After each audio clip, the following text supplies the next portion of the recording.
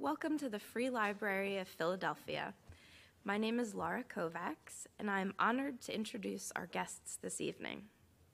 Yiyun Li's debut fiction collection, 1,000 Years of Good Prayers, won the Frank O'Connor International Short Story Award, the PEN Hemingway Award, and the Guardian First Book Award. Her other work includes the novel The Vagrants, the story collection Gold Boy, Emerald Girl, and the memoir Dear Friend, From My Life, I Write to You in Your Life. The recipient of a MacArthur Fellowship, Guggenheim Fellowship, and the Windham-Campbell Prize, she teaches writing at Princeton University. Her new novel is The Book of Goose. Elizabeth McCracken's 7 books include Bowlaway, The Giant's House, Thunderstruck Other Stories, and the Souvenir Museum, a story collection that was longlisted for the National Book Award.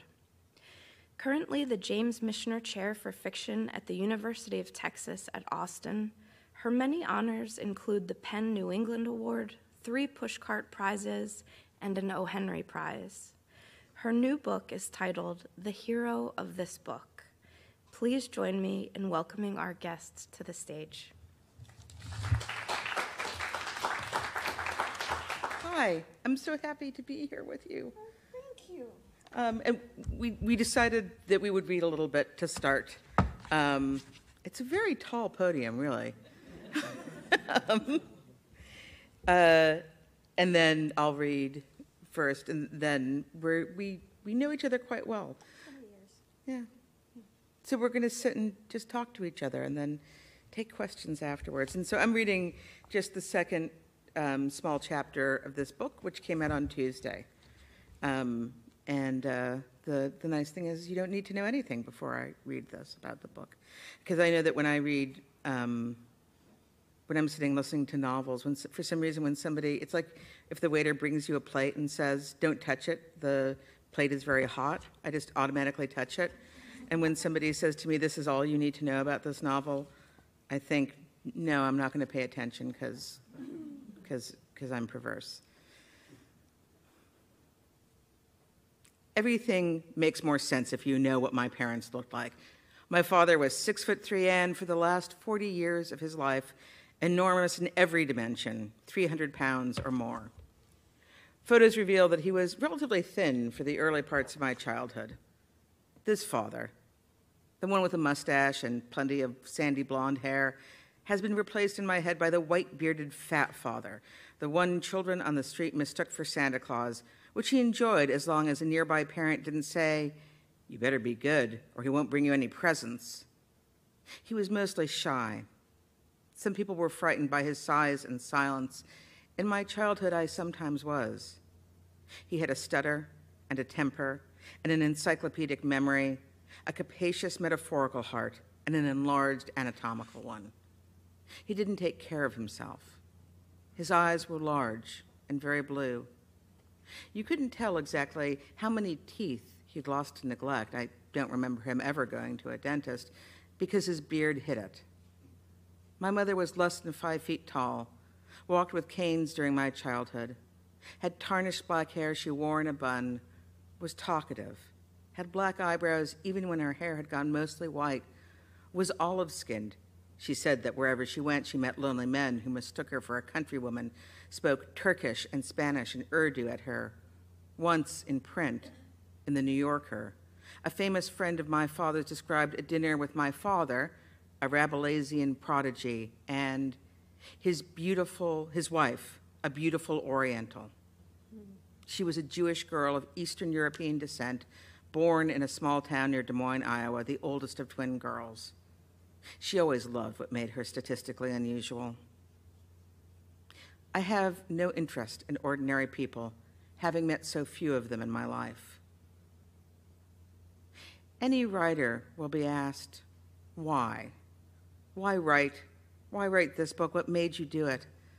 If I showed you a photograph of my parents, I think you'd understand. They met in Des Moines at Drake University, then moved from one institution of higher learning to another.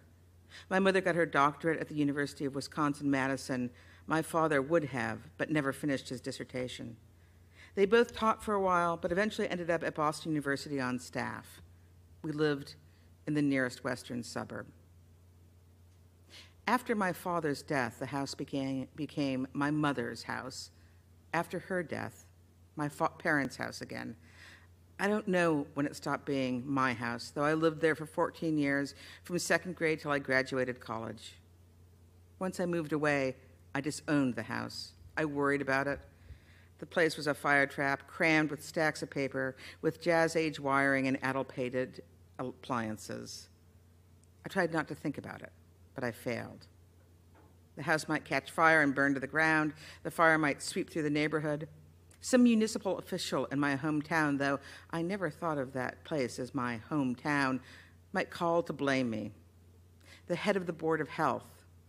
If I don't bathe, I'm going to be condemned by the Board of Health, my mother sometimes said. Maybe the mayor would call me up. When I was a kid, the mayor was an exuberant man who, like my mother, was Jewish and dusky, who favored pale suits. And even now, when I hear of a generic mayor, it's him that I see. Kid, he'd say, how could you have let this happen? How could you have allowed your elderly parents to live in this shithole? What choice did I have? I couldn't have them arrested. Also, when I moved out, they weren't elderly. Then they were. My mother liked the story of the Collier brothers, eccentric New York millionaires who collected books and paper and detritus. The way she told the story, one was killed when a pile of books fell over and crushed him. His brother, an invalid, starved to death. She invoked the Collier brothers when she thought my father should get rid of some books, or maybe find some shelves for them. Fire, book collapse, flood. At any moment, a disaster could befall my parents, or worse, nothing definitive would happen, and I would have to make an assessment and a decision. No, you cannot live here another day. I don't know where you'll go, but this place will kill you. The house has given you that cough. The house is the reason the wound on your leg won't heal. Wait, you have a wound on your leg too? The house doesn't love you. The house wants you dead. I love you and want you alive. Easier to blame the house than my parents, who let it lapse into the state. Monstrous house. It had eaten my parents and was digesting them. For a long time, my parents got rid of nothing. The room was filled with objects and garbage, luggage, and inherited love letters, cats. In my childhood, there had been a lot of animals, 4 cats and 2 dogs at the height, but in my parents' older age, it was only ever cats and only ever 2. My mother's favorite cats were male and nervous and needed her. Come to Mommy, my mother would say to one of them. Yes, I love you too. You are not that cat's mother, I said, sitting on the sofa during a visit. Don't listen to her, said my mother. I won't point out the obvious that my mother never said she loved me because it's academic. My mother loved me, it's not a question. I knew it and she knew it. Her inability to say so felt no different from her refusal to speak French. Once in a restaurant in Paris, she stubbornly ordered the chicken soup, even though bouillon was a word I'd heard her say dozens of times, followed by the word cube. The closest to a foreign language I ever heard her speak, apart from a smattering of Yiddish, was also really English. When a waiter delivered her plate in Paris, she said, messy to him. In Rome, grassy. Saying the words was the problem. Love, too. She knew what it meant, even if she couldn't pronounce it. Still, I wish she had stumbled a little in saying it to the cat.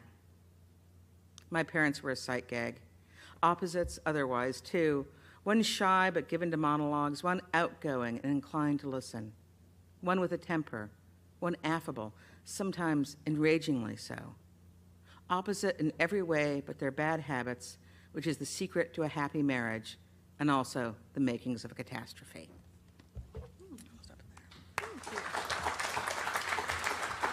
Thank you, Elizabeth. I'm going to also just read a little from the beginning, so you don't have to know anything about this book. And just to hear the narrator's voice. You cannot cut an apple with an apple. You cannot cut an orange with orange. You can, if you have a knife, cut an apple or an orange, or slice open the underbelly of a fish. Or if your hands are steady enough and the blade is sharp enough, sever an umbilical cord. You can slash a book. There are different ways to measure depth, but not many readers measure a book's depth with a knife, making a cut from the first page all the way down to the last. Why not, I wonder? You can hand a knife to another person, betting with yourself how deep a wound he or she is willing to inflict. You can be the inflictor of the wound. One half orange plus another half orange do not make a full orange again. And that is where my story begins. An orange that did not think itself good enough for a knife. An orange that never dreamed of turning itself into a knife. Cut and be cut. Neither interested me back then. My name is Agnes, but that is not important. You can go into an orchard with a list of names and write them on the oranges. Francoise and Pierre and Diane and Louise. But what difference does it make? What matters to an orange is its orangeness. The same with me. My name could have been Clementine or Odette or Henrietta. But so? An orange is just an orange, as a doll is a doll. Don't think that once you name a doll, it is different from other dolls. You can bathe it and clothe it and feed it empty air and put it to bed with the lullabies you imagine a mother should be singing to a baby. All the same, a doll. The doll, like all dolls, cannot even be called dead, as it was never alive. The name you should pay attention to in this story is Fabienne. Fabienne is not an orange or a knife or a singer of lullabies, but she can make herself into any one of those things. Well, she once could. She's dead now. The news of her death arrived in a letter from my mother, the last of my family still living in Saint-Remy, though my mother was not writing particularly to report the death, but the birth of her own first great-grandchild. Had I remained near her, she would have questioned why I have not given birth to a baby to be added to her collection of grandchildren. This is one good thing about living in America. I am too far away to be her concern. But long before my marriage, I stopped being her concern. My fame took care of that. America and fame, they're equally useful if you want freedom from your mother. Just one more little thing. How do you grow happiness? Fabienne asked. We were 13 then, but we felt older. Our bodies, I now know, were underdeveloped, the way children born in wartime and growing up in poverty are, with more years crammed into their brains. Well-proportioned we were not. Well-proportioned children are rare. War guarantees disproportion. But during peacetime, other things go wrong. I have not met a child who's not lopsided in some way. And when children grow up, they become lopsided adults. Can you grow happiness? I asked. You can grow anything, just like potatoes, Fabienne said. I thought she would have given a better answer, growing happiness on the top of a maypole, or in a wren's nest, or between two rocks in a creek. Happiness should not be dirt-colored and hidden underground. Even apples on a branch should be better suited to be called happiness than apples in the earth. Though if happiness were like apples, I thought, it would be quite ordinary and uninteresting. You don't believe me? Fabienne said. I have an idea. We grow your happiness as beet and mine as potato. If one crop fails, we still have the other. We won't be starved. What if both fail? I asked. We'll become butchers. Such were the conversations we often had then, nonsense to the world. But the world we already knew was full of nonsense. We might as well amuse ourselves with our own nonsense. If the thumb on the left hand got crushed under a hammer, would the thumb on the right hand feel anything? Why did God never think of giving people earlids so we could close our ears as we shut our eyes at bedtime or any time when we were not in the mood for the chattering of the world? If the two of us prayed with equal seriousness but with the opposite request, dear God, please let tomorrow be a sunny day. Dear God, please let tomorrow be an overcast day. How did he decide which prayer he should honor? Fabienne loved making nonsense about God. She claimed she believed in God. That what she meant, I thought, was that she believed in a God that was always available for her to mock. I did not know if I believed in God. My father was an atheist, and my mother was the opposite of an atheist. If I had been closer to one or the other, it would be easier for me to choose. But I was only close to Fabienne. Perturbators of God, she called herself, and said I was one too, because I was always on her side. In that sense, we were not atheists. You had to believe that God existed, so you could make mischief and upend his plans. If we can grow happiness, can we grow misery? I asked her. Do you grow thistles or ragworts? Fabienne said. Do you mean misery grows by itself, like thistles and ragworts? Or by God? Fabienne said, who knows? But happiness, can it grow by itself? What do you think? I think happiness should be like thistles and ragworts. Misery should be like exotic orchids. Only an idiot would believe that, Agnes, Fabienne said. But we already know you are an idiot. Thank you. We have known each other for 21 years. And Elizabeth was my professor, one of my first writing teachers in Iowa. Yeah, and I taught you nothing. You came in fully formed. That sounded worse than and I've just listened to your work, and I taught you nothing. No, I remember reading your work and being stunned.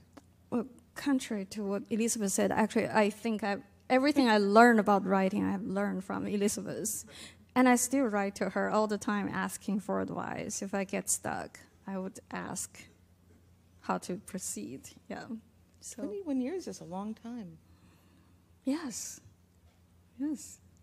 We were talking earlier about how somehow we had both written books, and I hadn't really thought about this because we had exchanged manuscripts. Mm-hmm.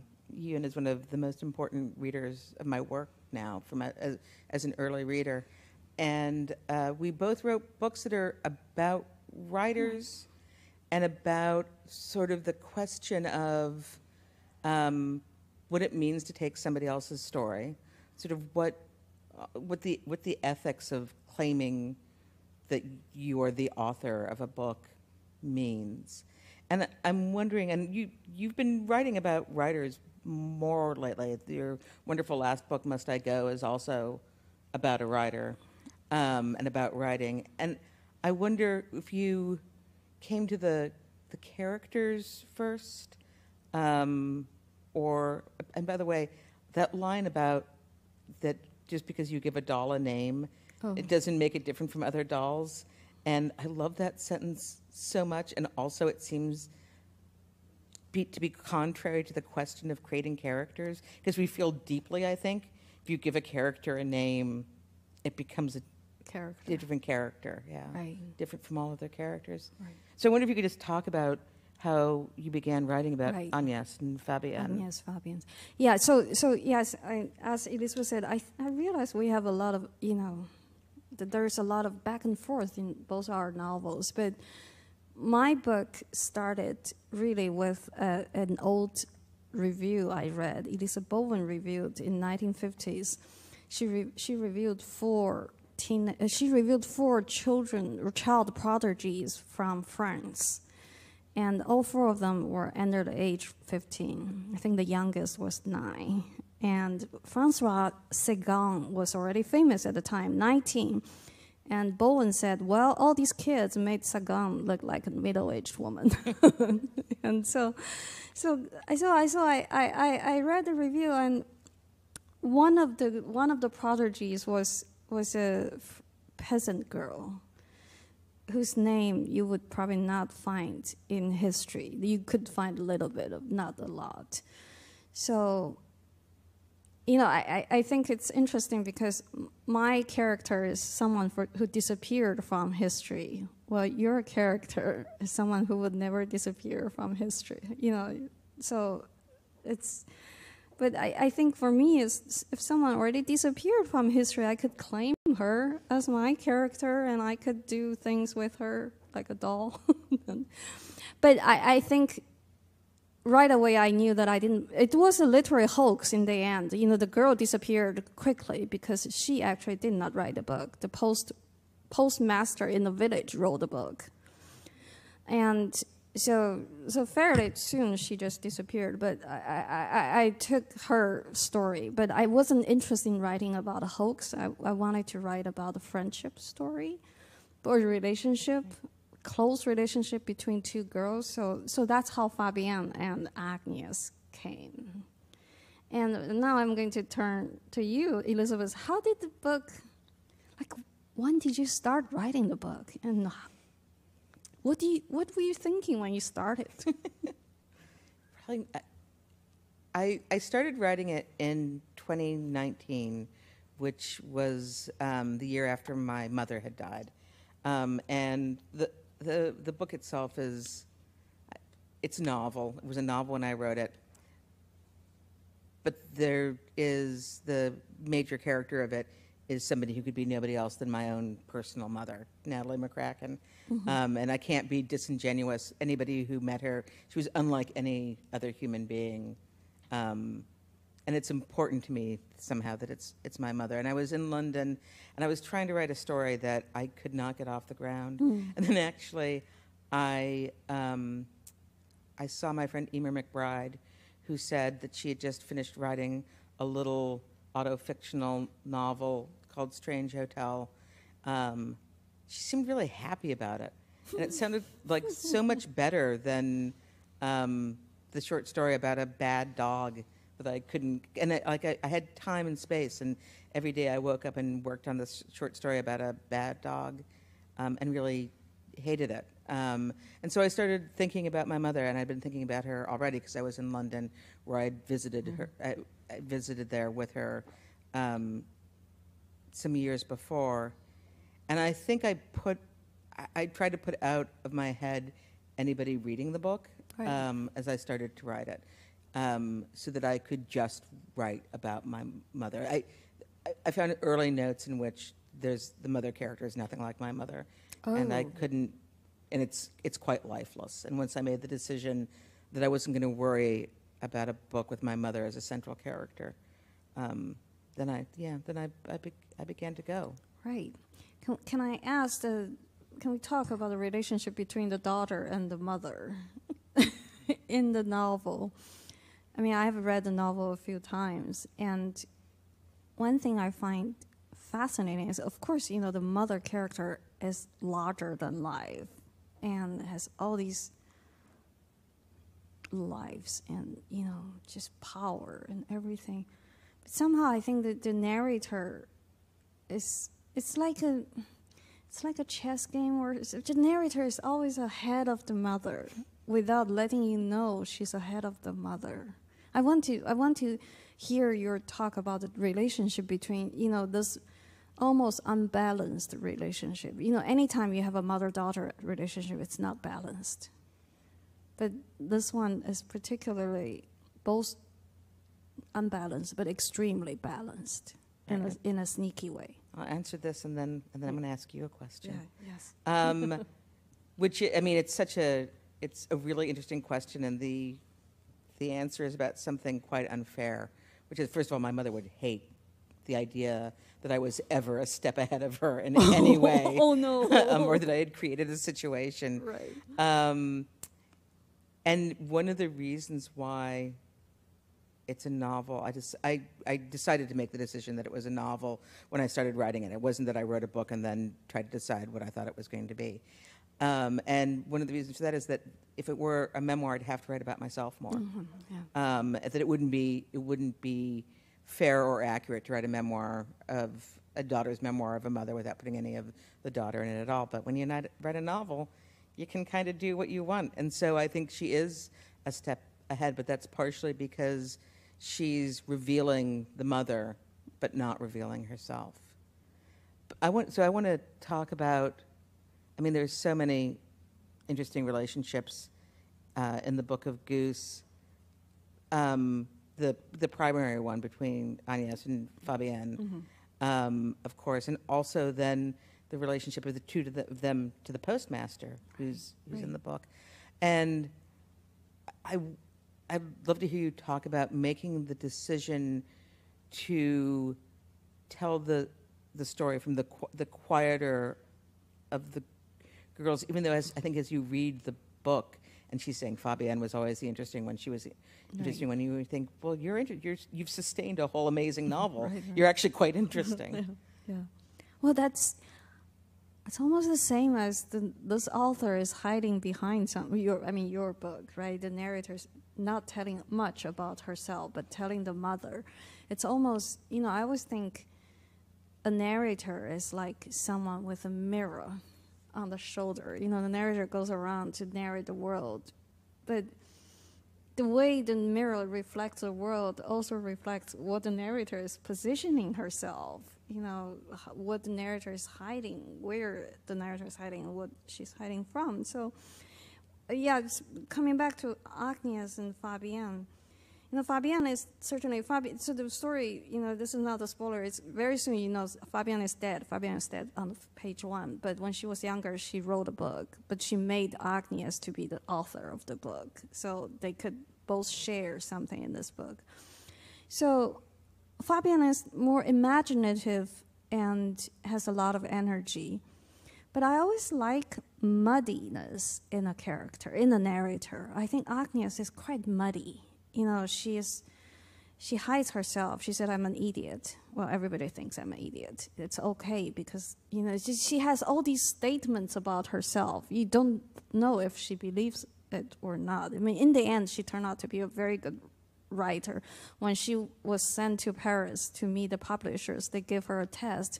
And she turned out she could write a beautiful passage about the countryside and American occupation, in the French countryside. So in a way, but I like her ambivalence about herself and her ambivalence about the world. So in the end, I think a muddy narrator is always more interesting than a pure, strong-voiced, major-keyed narrator. Yeah, so I think that's why Agnes is telling the story. Do you think of her as an unreliable narrator? No, I don't think of her as unreliable. Okay, now I'm going to ask you, do you think your narrator is unreliable?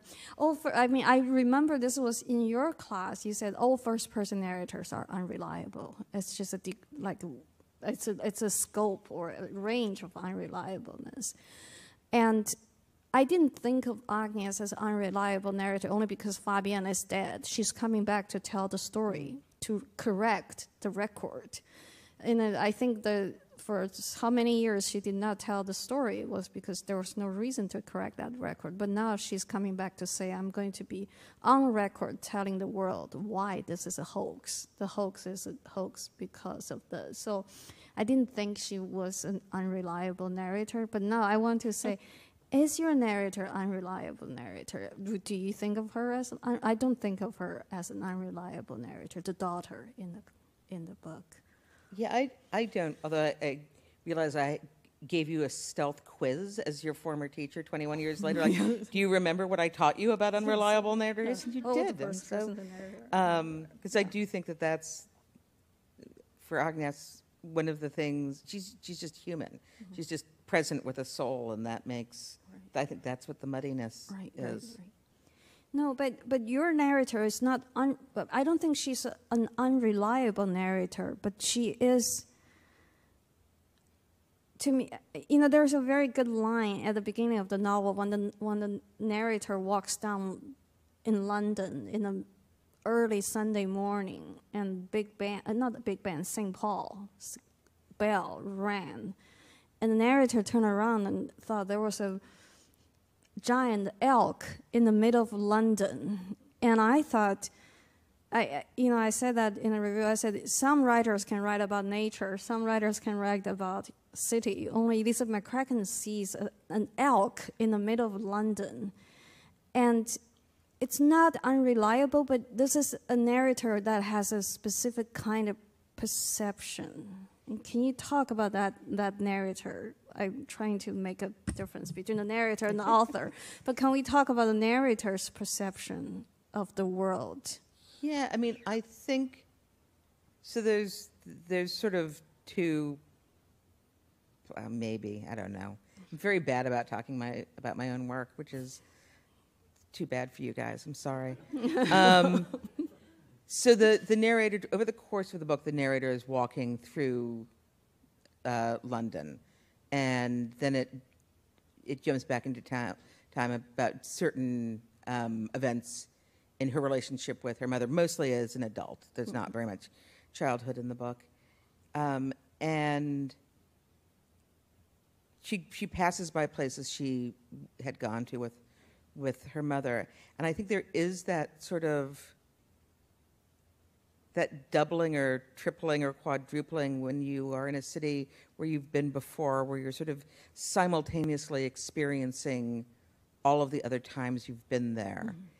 And so I think her mind is open in a very particular way, that she's walking through London, but she's also walking through London with her mother, walking through things that she did with her mother as well. And I don't think she's unreliable, but I do think she's purposely a bit controlling about the story she's telling. Yeah, she to me is one of those, quintessential. I think actually it's Stendhal who said that, an author or a narrator is with a mirror on the shoulder to go out to reflect reality. I thought your narrator is particularly good at, she walks around London, she meets a lot of people, she talks to these people. You get a sense, within 5 seconds, she gets stories out of everyone, except nobody actually comes back to say, hey, what's your story? Like how does she do that? How does she reflect these, as a mirror, just reflect reality, while these people don't even realize they're trapped in her story now? Yeah, stubbornness. Stubbornness. Can you talk a little bit about... She did not answer my question. That's right. I just want... I guess partially because I don't know the answer to that question exactly. Okay. And that I sort of knew that I wanted the London part of the book to be about her slipping through the city. Right. And that particularly, she identifies herself as being a middle-aged woman, that in fact it is quite easy to slip through a city without being noticed. It's not painful to her anyway. Right. In fact, it's I think a great pleasure to be able to be the person who, at one point she gets caught in the London Eye, the giant Ferris wheel, and the cars are capsules, and she gets caught in a capsule with a large family. With grandmother celebrating. Her 80th birthday party. Yeah. And you sort of know that when she leaves, they won't think about her again. I find that moment so fascinating because, there are these encounters. These people are immortalized by a writer. Well, they actually did not realize someone is watching them, remembering every single detail about the characters or these people. Yeah. Sorry, I know it's stubbornness. Yeah. I just want to say it's not unreliable narrator, but it's a very sort of sly narrator in a way that she can change the angle of, if a reader doesn't pay attention, the reader would all just be reading about other characters rather than this narrator. So, Will you talk a little bit about one of the many thrilling things in your book is how vividly you write about childhood, and not about childhood as being a sweet time. And she's telling the story retrospectively years later, but childhood being full of peril and like peril and sex and, that just if you can talk about. Right. Yes. And when you said there's not much childhood in your book, I realized that's a little bit difference between our books. Agnes tells the entire story about her childhood, except when the characters are 13, they would not think of themselves as children. They would not think of themselves as living in a childhood in a French countryside. I think their entire world is just animals running around. One day they're animals, next day they're, cooked. And babies die, human beings die. It's full of violence and danger. But I think the reason, it's interesting because I think the characters, when they are children, when they live in the middle of that, they would not think of themselves as being children living in danger. They would just say, these are this is our world, and they don't pay attention to the historical or, either personally historical or historical in post-World War, France. They don't think of themselves that way. I think their entire world is complete. And I feel that's one thing that I was, speaking of stubborn, I was very stubborn in just writing about the world from their point of view. If you want to just slip into the history or any, historical influence or importance into that narrative, it became less natural to me. So I don't think a lot of research even need to be done, because you need to live in their world, and they're just, it's just goat. Let's kill that goat. Or, that baby is dead. Let's touch the dead baby and feel the dead baby. That's how children function. Yeah. So I'm sorry, that's very morbid. But one of the things that I really love about it is that I remember being 13. I live with a 13-year-old girl right now, my daughter, and not just some random 13-year-old girl as roommates in an odd couple sort of situation. And one of the things I remember about being 13 is just that you are a child, but you don't think that you're a child. And it's this strange intersection of being enough of a child to believe deeply in things that you make up, that make-believe is not over when you're 13, but it's vivid and strange. And that's what happens with your characters, except for amazingly, they're able to make something actually happen out of that make-believe world, right? Which is thrilling. Yeah, it's interesting because you said, as children, I think children, there are certain words like for instance, in your book, when it's about the same time when the narrator was a teenager or early teens or preteen, a friend came and called the mother a cripple. And the narrator was it was the cripple, right? Yeah. Yeah. So the friend said, "Oh, your mother, I didn't know your mother was a cripple." And the narrator was so shocked, because I feel, there are certain words that we don't live with those words. We don't live with those definitions. Then we don't use them until someone else came to say, that's what it is.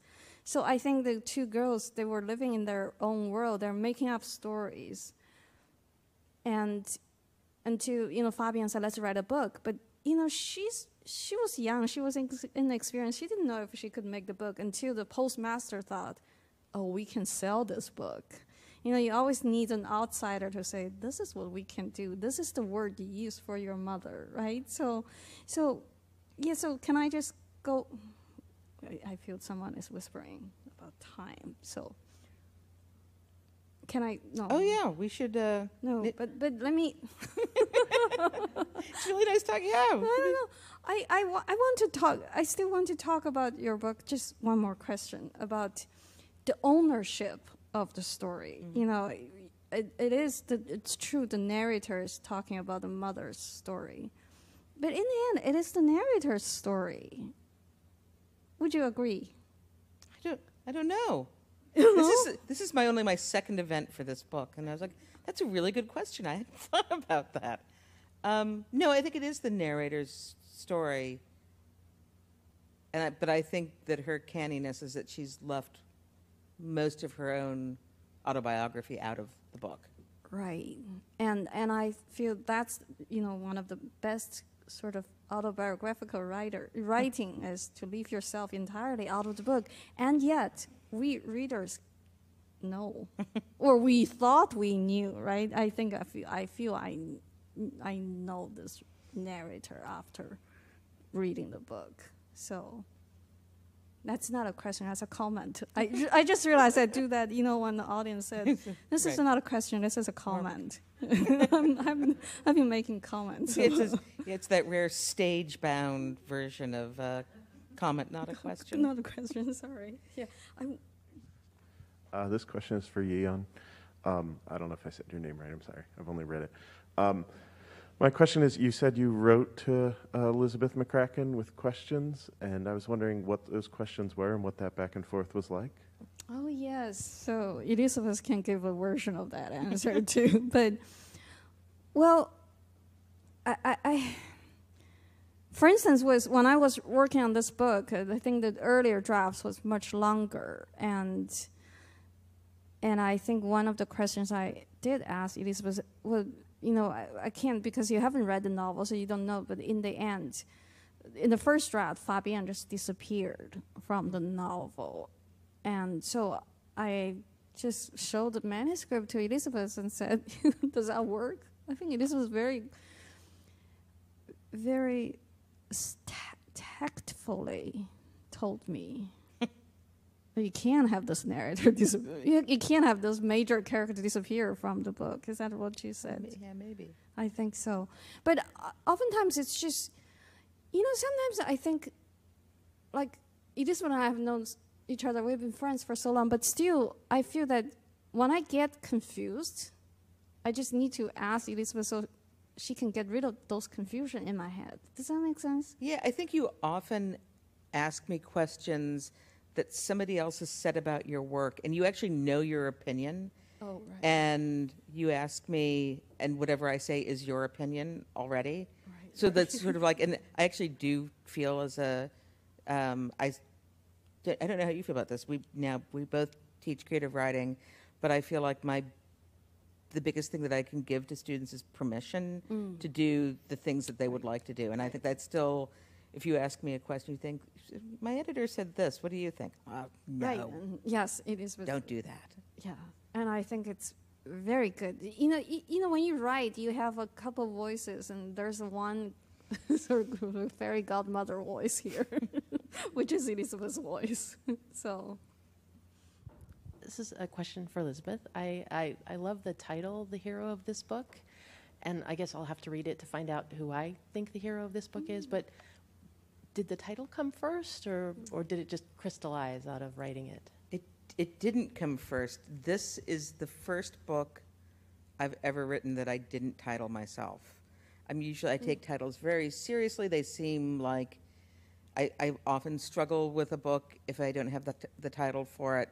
And it was called Look How I Go, which is a line from Midsummer Night's Dream that Puck says. It's actually in the book. The book was about the mother has difficulty walking. She also died. I was so thrilled with this title that had multiple meanings. And then my editor pointed out that if you don't, you have to read the book for that pleasure, and that it was not working for her. And I was also aware that it was quite similar to a title of Yiyun's book, Must I Go? And there was part of me that was sort of like, I think I actually asked you, I said, what do you think? Is that too close? And you were very nice. You said, no, it's not too close, but I'm happier not having my title. And my editor came up with the title, which is a phrase that's in the book, and I was thrilled with it. And partially one of the things that I like about it is that the book is very self-reflexive and talks about itself as a book. So yeah, I think it fit. You always wanted to have a book called The Book of Goose, or did you came up with a... I came up with the title before I came up with the story, only because I love goose. I love geese. I love the animal thing. Yeah, and so I did start with the title. But I want to just comment on this hero, the hero of this book. It really reminds me of Thomas Hardy's book called Life's Little Ironies. You know, I feel those two titles are probably my most favorite two titles. The hero of this book, Life's Little Ironies. Life's little ironies are full of deaths. If you could see me slightly fixing Yiyun with a stare about talking about her love of geese. Oh, yes. So I was attacked by geese recently, and it was it's inherently funny. I don't know why, but it is. I laugh when I tell the story. But I swim early mornings in Austin, and I would report to Yiyun every day about some geese who were there. And then she was coming to Austin, and I don't know why I'm telling this story, except for it's very important to me that everybody knows that I've been attacked by geese. And I saw new geese, and I thought, this is so wonderful. It's a good sign. I'm going to tell Yiyun there are these new geese, and the next thing I knew, these geese I'd never seen before were attacking me. And the next day, we had talked about going to swim in this pool, and we went, and the geese were up on the hill. And I remember, looking at them, and we were standing outside, and she said, "They're beautiful. I'm sorry. Villains can be beautiful." And I think I said, "They're ugly inside." But I do. And then we were at a party the next day where they made up a drink called Goose Attack in honor of both of us. To honor, yes. Yiyun wrote a stunning, astonishing book with a goose in it, and I was attacked by two geese. And now we look at geese everywhere. Yeah. Posit also, I have not read these books, so I can't comment on the books themselves, but it does sound like both books are a little bit about characters looking at another character, and I feel like right now we exist so much in this world where people are like looking at themselves so intensely, and I'm curious, like, if you feel as writers that there's a need to encourage people to examine the people around them, or to make a record of that, or I don't know. It's like not even a comment.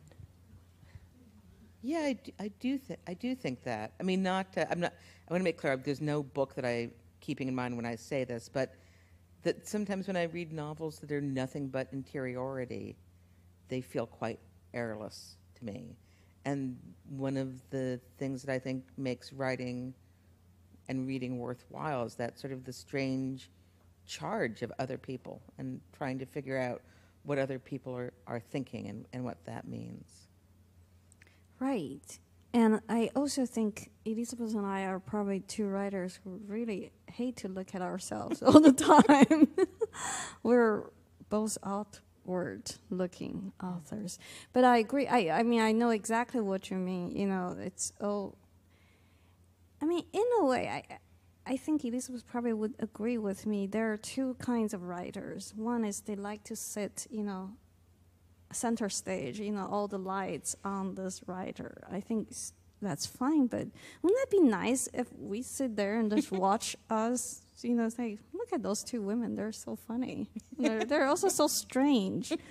I think there's some joy, being invisible, and then you can just, talking about being invisible, I think that narrator in Elizabeth's novel is largely invisible to the entire London. It was just astonishing. I just thought there's not, it's interesting, but that's a skill. I think that's also a trick, right? Yeah. Would you agree? I would. And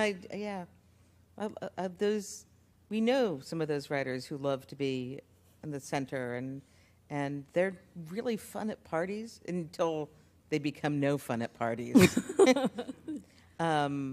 But yeah, no, I think we're both. Yeah. Yeah. More outward looking. Yes. You mentioned Hardy, and I'm wondering whether you could tell us some of your favorite novelists of the past and the present. Right. One each, please. One each. You. I went first last time. Oh, okay. Well, I reread.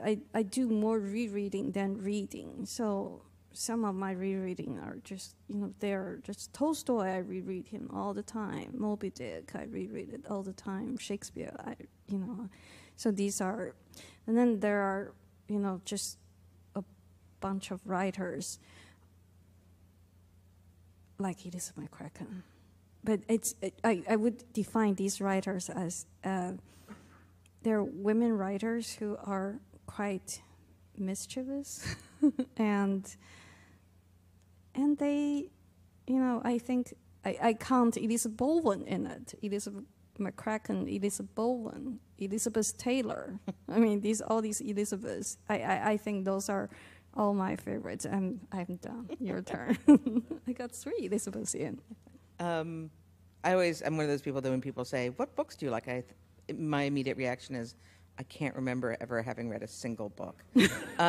Though I think the heart that, just like there's the Beatles Rolling Stones split, the Hardy Dickens split, and I'm on the side of Dickens in that. I like Hardy well enough, but Dickens is a writer of my heart. I will also say Yiyun Li, yes. One of my favorite writers. And we were talking about contemporary writers that we love their work just earlier at dinner. And the 2 living writers who I thought of were Edward P. Jones and Jeanette Winterson, who are people who their books I reread and love.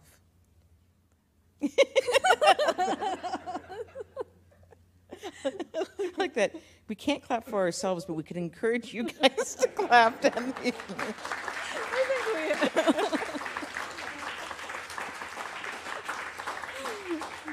think it's perfect time. Yes. Yes. Thank you. Well, very thank much. you very much for coming.